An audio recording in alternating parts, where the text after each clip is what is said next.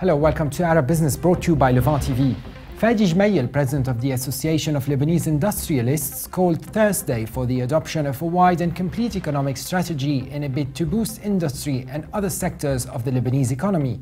Gemayel added that GDP stands at only $47 billion despite the great skills and resources prevailing in the country.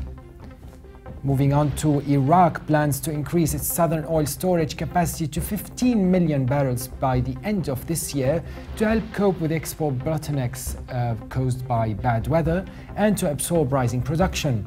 Speaking at the opening of 3 new oil storage tanks near the southern city of Basra, Deputy Oil Minister Fadi al-Nema said the new facility will add more than 1 million barrels of capacity to the existing 9.5 million.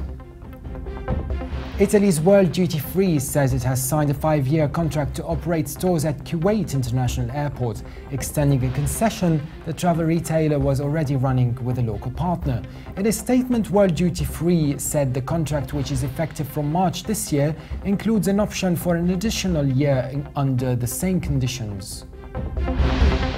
And house rents in Qatar have gone up by about 20% over the past 1 year, but the oil price crash may help stabilize the market and prevent an unreasonable further hike, according to industry officials.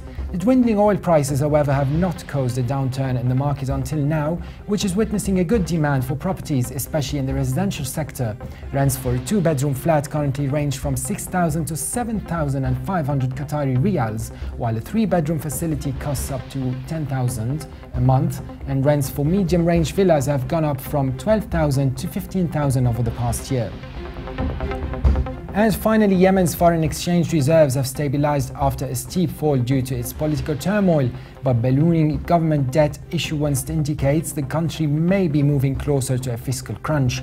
The central bank figures showed gross foreign reserves, which had sunk to $4.65 billion in November from $5.35 billion at the end of 2013, which recovered slightly in December to $4.67 billion, equivalent to 4.6 months of the country's imports. This suggests that for now at least, Yemen can avoid a collapse of its external payments position, but a sharp rise of domestic borrowing by the government shows it is being forced to borrow heavily from local banks to stay afloat.